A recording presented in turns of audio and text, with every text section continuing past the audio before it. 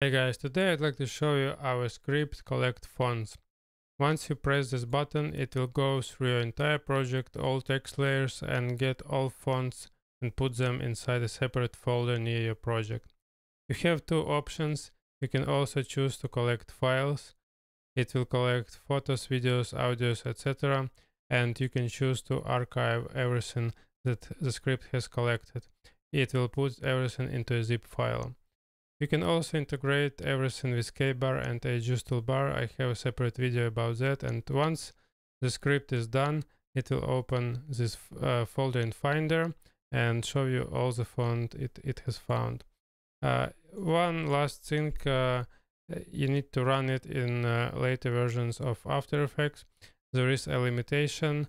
It's a bug known in Adobe API. For some fonts, they don't return the path, and that's why some fonts will not be collected. But it works for 90% of the fonts, and you should be fine. Thank you.